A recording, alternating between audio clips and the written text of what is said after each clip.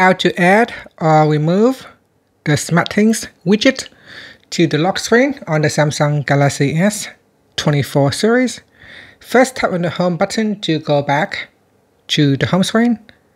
And on the home screen, swipe down at the top, then tap on the settings icon. Next, in the settings page, we scroll down and then tap on lock screen and AOD. In here, tap on widgets. Then we scroll down and tap on SmartThings. Tap on the toggle button to switch it off or turn it on. And that's it. Once you turn on the widget on your lock screen, if you tap on the clock, then that will bring up a list of widgets. And from here, you'll be able to access your SmartThings. So if you have connected and set up all your SmartThings devices, it should show in here. And that's it. Finally, you can tap on the home button to return back to the home screen. Thank you for watching this video.